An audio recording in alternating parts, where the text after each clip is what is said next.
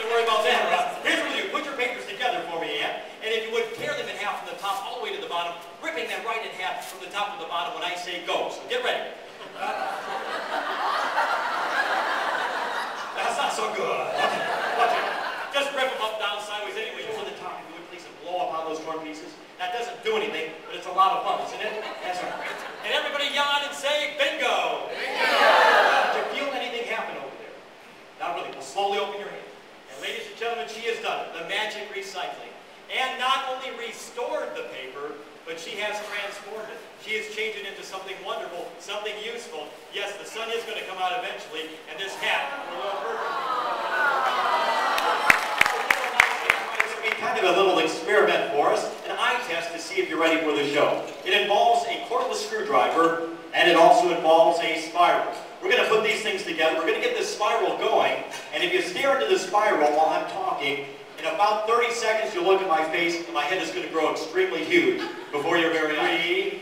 3, 2, 1, 0. Look at me.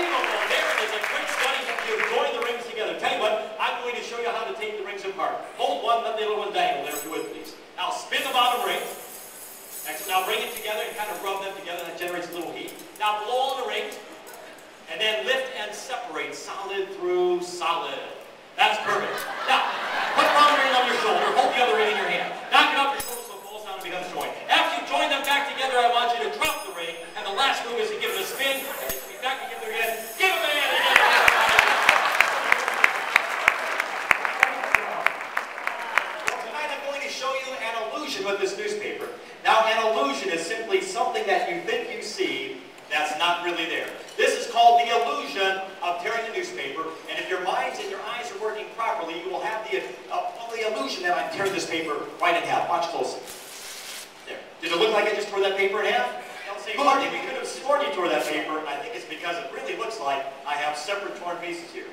But folks, I'm here to tell you I am not tearing this newspaper. This is just a clever illusion. You see, you're using your eyes and your ears, the senses that you've trusted all of your life. And as a magician, I know we can't always trust our senses. Sometimes our senses give us wrong information. We magicians take advantage of that fact, and that's how we create our illusions. So there it was, folks. The best trick I know, the illusion of tearing a paper. Wasn't that fantastic? Thank you all very much. You're not buying that, are you? Good, it's not for sale anyhow. I tell you what, though, you're not believing this? Well, folks, just believe in a little magic and watch closely the illusion of tearing a newspaper. How about that? And there's that Branson Airport. And there's the Dillard's ad. There's the Dillard's ad.